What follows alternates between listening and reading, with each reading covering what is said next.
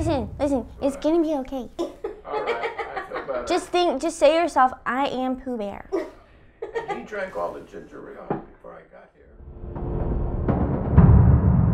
I was in an agent's office looking for some side modeling work, and she popped this question, asked if I'd ever be interested in acting, and I was like, no, because instantly I thought of like musicals and stuff, which I'm not a huge fan of, with the exception of Chicago, because it's hot and it's great. Long story short, she like pitched this class to me, and I took a couple classes, and the first class I took, it was like a light switch went off. I don't know even how to describe it, but I had just finished up my career with Pennsylvania Ballet, and I knew instantly in that class what I wanted to do with the rest of my life. It was, I can't put a word to it or a feeling, or can't describe it. I wouldn't be where I am today if it wasn't for Ken McGregor and his classes and his teaching and his mentoring and his guidance, and there's just, I mean, he's a genius. Based on the person and how they work, you kind of can tailor it to yourself, and that's the amazing thing about him, is like he's really able to manipulate whatever technique it is and kind of like meddle them all together, or a couple of them, that helps you, you know. So it's not artificial, it's,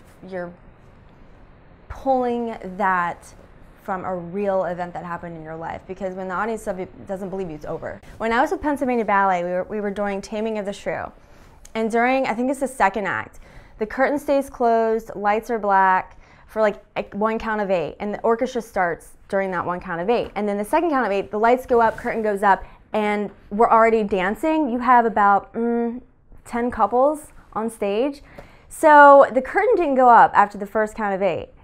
And when it finally went up and the lights come up, you have 10 couples doing totally different things. I mean, literally, everyone was staring at headlights. We all thought we were fired. You wouldn't read about it. So it was, oh my gosh. But the director came backstage after the show and was just like, laughing hysterically.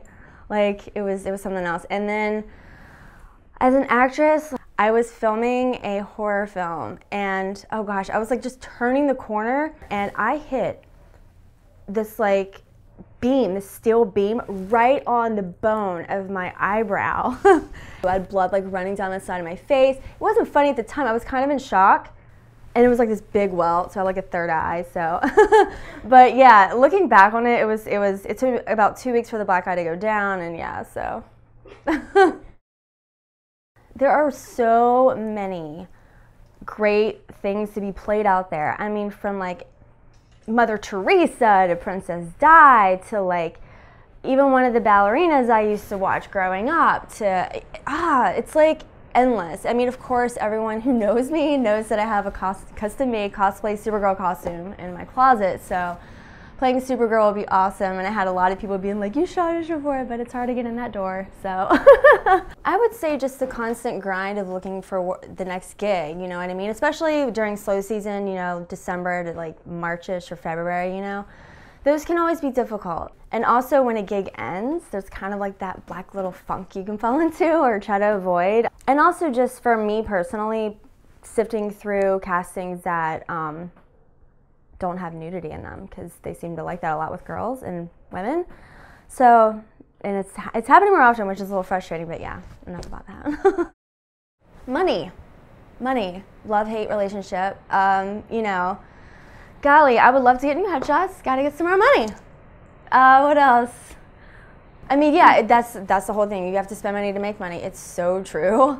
And it sucks at the same time, because the minute you have some money saved up, oh, car breaks down, it's great. Animal gets sick, it's great, yay.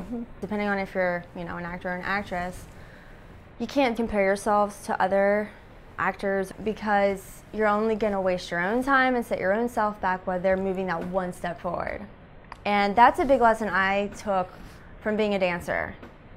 I mean, you're in skin-tight clothing in front of a mirror every day of your life, all day. So it's hard enough just to deal with that, but when you're standing next to the girl who might have longer legs than you or bigger boobs or whatever, you know, try not to beat yourself up too much after an audition if you don't feel good about it, because 80% of it's showing up, and you did that. Success to me means making a living off of what I love to do and what I'm passionate about, which is acting.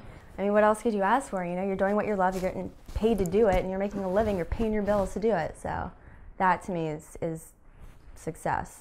Hands down.